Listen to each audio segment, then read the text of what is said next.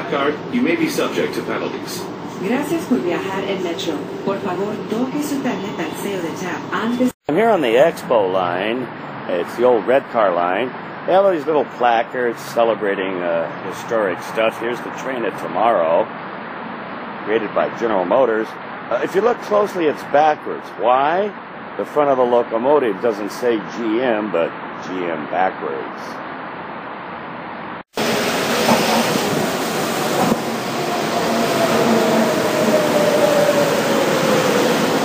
Here at Los Angeles Union Station in this reserved area used to be the place where you buy tickets for the individual trains, such as Santa Fe, Southern Pacific, and Union Pacific.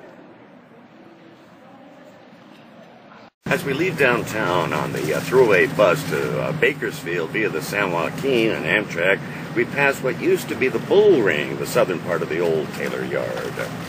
Just as the old Southern Pacific Daylight San Joaquin used to stop here at Glendale, so does the throughway bus. Coming to Bakersfield by bus, the old line used to proceed east from here to Tehachapi, and the San Joaquin Daylight used to make a circuitous route over itself on the Tehachapi Loop. Here's our train, the San Joaquin. Taking it this time instead of the Coast Starlight because it goes about 2 hours faster, although you got to have a bus ride in the middle. Starlight last 2 or 3 times didn't have meal service. Wham!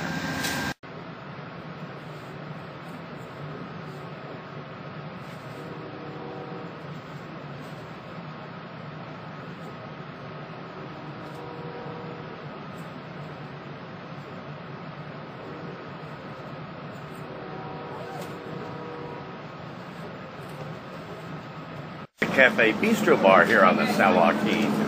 We'll stop for a break here in Fresno. As we fade slowly into the sunset, literally, we'll be approaching Martinez, Richmond, and Emeryville, where we'll be boarding a bus with its own dedicated lane, arriving in San Francisco. To the crosstown Stockton station, the former Southern Pacific station, which is now the Altamont Corridor Express. Indicative of how close BART is here at Richmond. It's right across. Emeryville, your San Francisco.